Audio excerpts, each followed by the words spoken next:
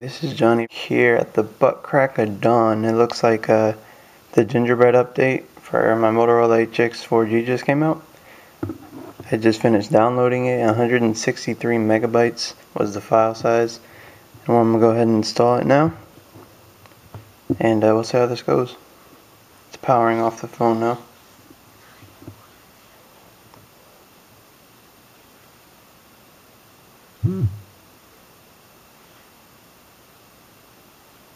See how long about this update will take.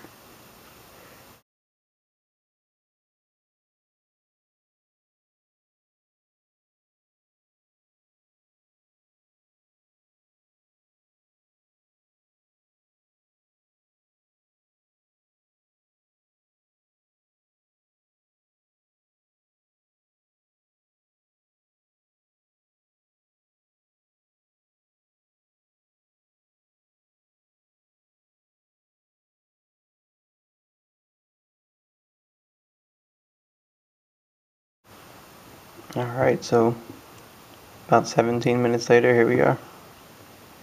Go ahead and swipe it open. Running a little laggy so far.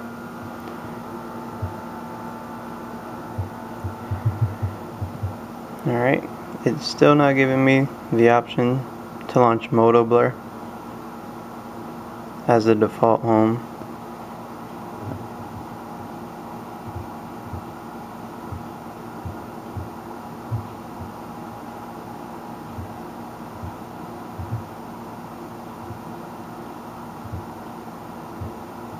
Okay, so we're just going to go ahead and launch the Gingerbread launcher. That one usually loads up pretty quick. And actually,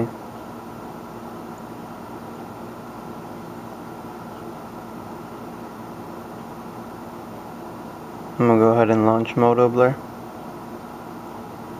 Or, excuse me, Motorola's application system. Something like that, that's what they're calling it nowadays. No more Moto Blur.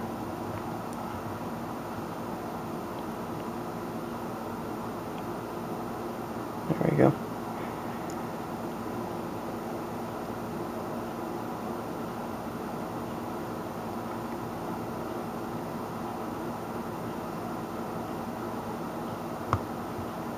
So this is it. Surprised nothing is on it by default. I didn't catch that message. But see, now we have our folders in our app tray. There we go, we have some stuff popping up now. No more bright icons on the bottom. Now it's just 4 dock icons. Seems to be pretty quick. And just to show you guys, I'm gonna pull up the settings.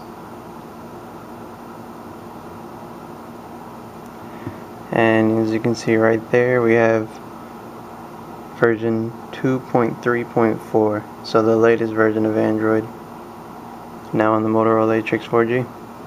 So that was just a quick first look. I don't know if you can tell, but we have a little over scroll now. It's bright blue on a white background, so it's a little hard to see, but it is there. So yeah, quick first look at Gingerbread on the Atrix 4G. I'll be back with a full review. Thanks for watching, guys.